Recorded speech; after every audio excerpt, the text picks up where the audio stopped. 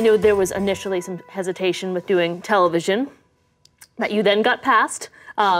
Curious, A, what that hesitation was, but B, why this story? Why was this the thing that brought you to the medium? Oh, well, it wasn't really a hesitation. I mean, it was just pure snobbery.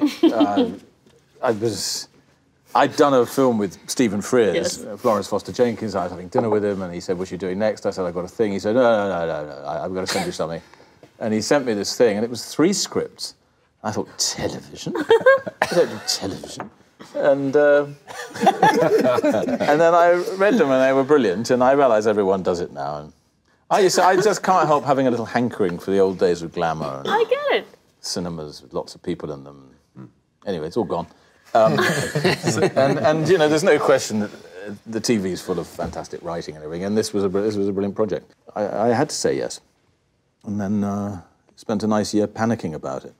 What was that panic? Well, I always have a panic. I don't know, everyone else does, but yeah, fear of failure, and particularly if there's a long delay. It got delayed, that project, and you know, so I spent a year researching this character. Maybe that helped, but maybe it made me better. I don't know.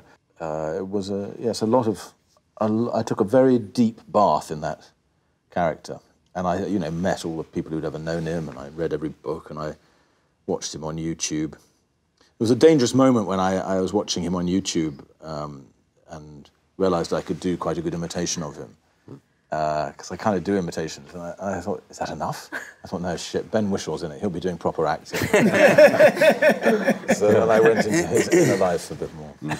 Talk to me about watching it with your 89-year-old father. Yes, well, ex-military father, I have dinner with on Sunday nights. And to my horror, I went round when the show was just coming out on the BBC, and he said, "Now, wait a minute, isn't your film on television tonight?" And I said, "Well, yes, Dad." And he said, "Well, let's watch it." And I said, "No, it's not up your alley, Dad. You wouldn't like it, really." And he said, "No, nonsense, I've got a television upstairs. If you show me how to work it, we'll watch it together." So I then had to sit there with my old dad and, you know, watch this thing where I bring Vaseline into the room and spread it on Ben Whishaw. Poor old Paddington. And it was at that point that my father said, "Well, I think I might go to bed now."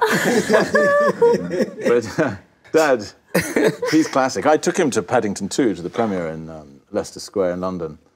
And halfway through the film, he turned to me and said, "Is that a real bear?"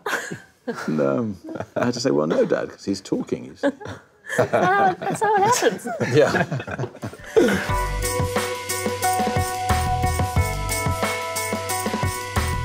What are your sort of go-to tricks, the things you sort of need to do to get into a role? For me, it's usually one garment.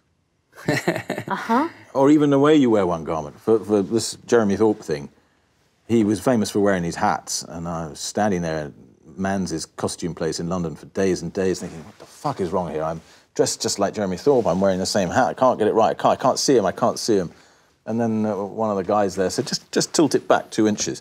Bingo, there it was. And then everything started to fall into place. I took the hat home, and when I was sort of studying the part, I'd wear it, and I could see him, feel him.